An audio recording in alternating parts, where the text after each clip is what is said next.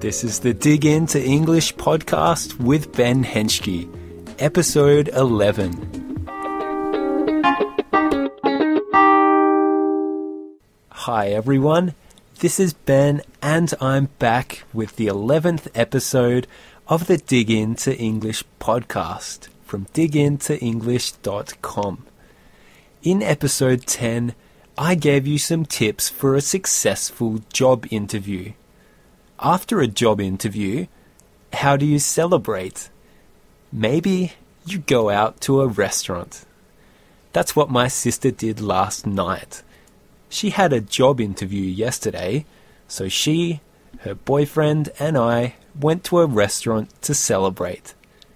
She was happy because she had finished her interview, and I was happy because we went to my favourite restaurant in Adelaide. It's an Ethiopian restaurant. Have you ever eaten Ethiopian food? Oh man, you've got to try it.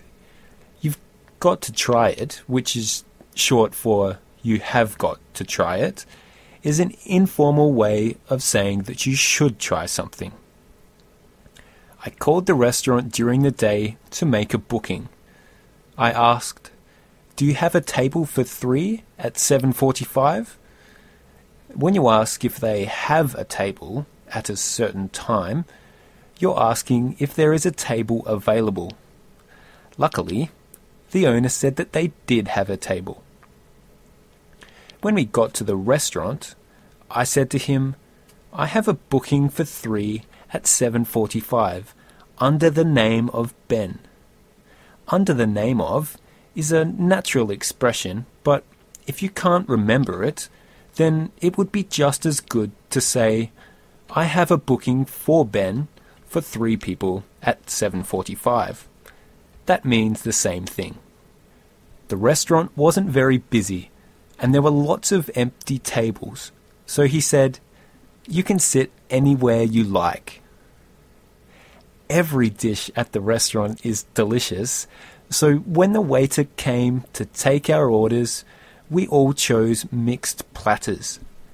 These have 4 small portions of different dishes, so you can try several different things. After we ordered, the waiter brought us a bottle of water, but no cutlery. That's because in this restaurant, you don't need any cutlery, which is knives, forks, and spoons. Instead, you eat with your hands.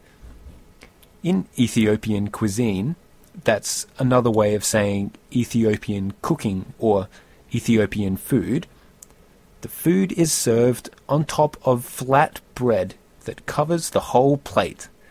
You tear off pieces of bread with your hands and use the bread to pick up the meat or vegetables. The food is often spicy, so the bread helps to balance the spicy flavour. My sister couldn't eat all of her food because the portions are generous. If the portions are generous, then they're large. Her boyfriend and I were very happy that she couldn't finish her food. We quickly polished off the rest. That means that we quickly finished it. I'll post a photo of some Ethiopian food on the Dig Into English Facebook page, facebook.com/digintoenglish.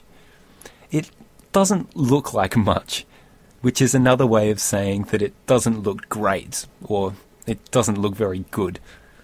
Don't be disappointed though, because it definitely tastes better than it looks. Do you like going out to restaurants? What's your favourite cuisine? That is, your favourite type of food? Let me know in a comment on this episode's page, digintoenglish.com/episode 11, or on Twitter @digintoenglish. All of that food must have given me energy, because I've already started writing the script for the next episode. You can find this episode's script on this episode's page on the Dig Into English website. I'll post the next episode on Sunday. After that, I'll try to start a schedule for new episodes.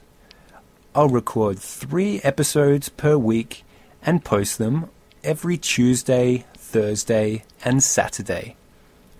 I'll try really hard to stick to that schedule, but of course, you should send me lots of angry emails if I'm ever late.